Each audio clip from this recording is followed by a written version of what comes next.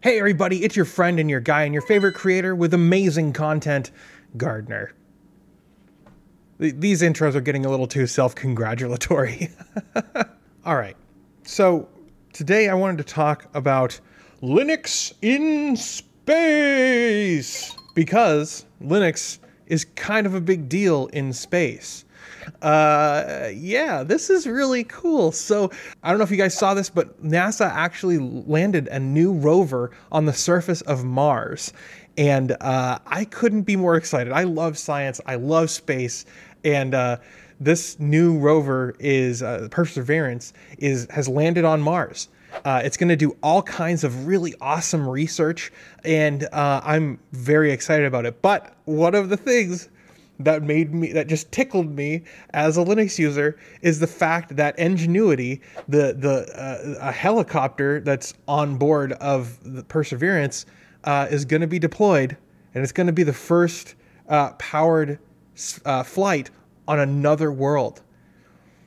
And what's really cool about it is that it's actually running Linux. This is running like basically off-the-shelf hardware. It's a Snapdragon 801 processor with a stripped-down version of Linux that's running, that's controlling this thing. It's going to control the flight of the machine, and holy crap, this is just so neat. It's nifty. It gets my juices flowing, as they say. Now, the rover itself doesn't actually use Linux. It uses a proprietary operating system called VxWorks.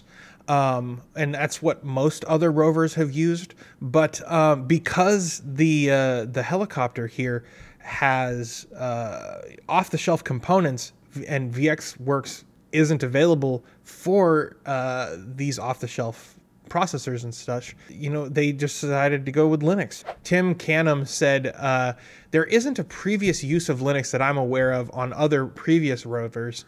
But then he also said, we wanted to pick a powerful, compact processor for the helicopter, and the best candidate was the Snapdragon 801 board that we found. But they didn't have VxWorks for the board. This is definitely a win for Linux, and I would agree. I mean, this is super nifty, and it kind of got me wondering. Linux runs this helicopter on another planet. That's really cool. But like, what other instances are there of Linux in space? And there's actually some answers for that. First of all, it runs the International Space Station. The ISS is switched over from Windows to Linux many years ago, and they did so because of reliability concerns.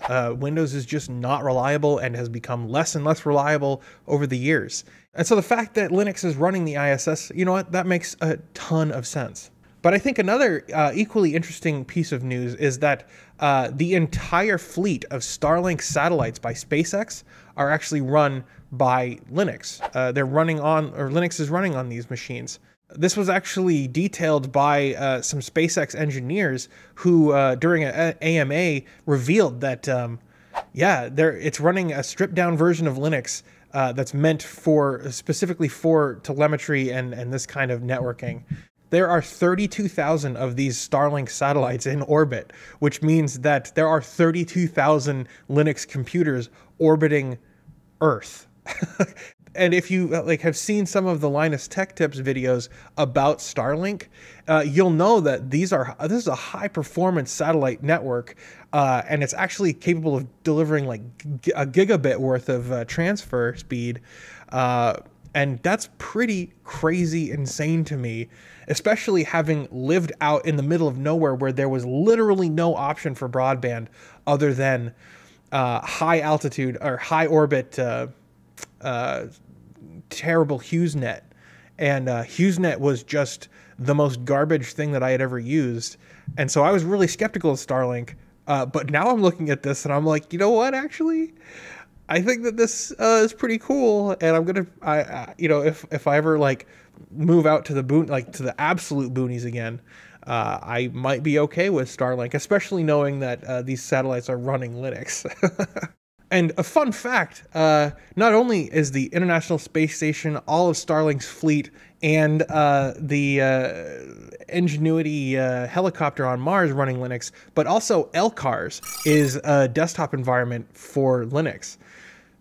That's a joke. I've always joked that that Starfleet runs Linux on all of its machines. I don't know. I just think that that's really interesting. The fact that the future of humanity is space, and the future of humanity is also Linux. I think that is kind of poetic. It's kind of interesting to me. I don't know. I'd love to know what you guys think about this, though. Let me know down in the comments. Do you think that Linux has a future when it comes to space exploration? Of course it does, but let me know down in the comments. I'd love to hear from you guys. I want to take a moment and thank Matt Dancer, one of my top tier Singularity members, who's been a patron of mine for 3 years at the highest tier. Matt, my dude, thank you so much. If it wasn't for people like you donating to this show, I would not be able to do what I do. So thank you.